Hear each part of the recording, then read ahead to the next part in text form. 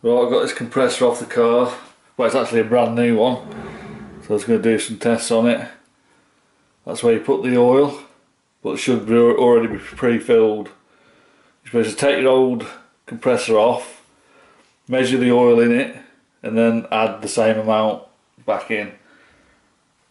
So, well, I ain't too worried about that, but the oil was in there. Obviously they're your connecting pipes, your inlet and your outlet, or suction and distribution, or discharge.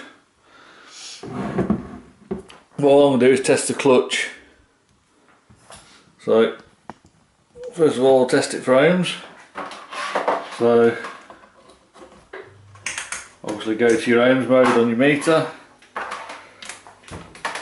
Touch one wire to the electrical connection and the other to the body of the unit.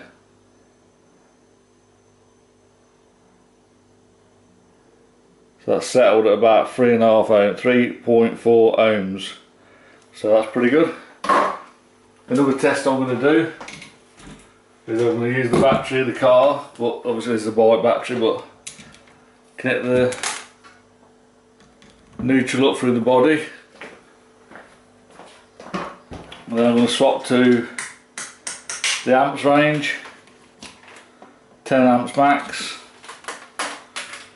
touch to the negative of the battery connection, try and get a good one, and then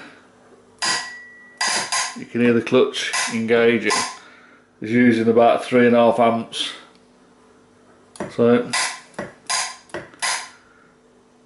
that's a pretty safe way to do it. Just use your multimeter through the amps range and test your compressor clutch. That's what that way.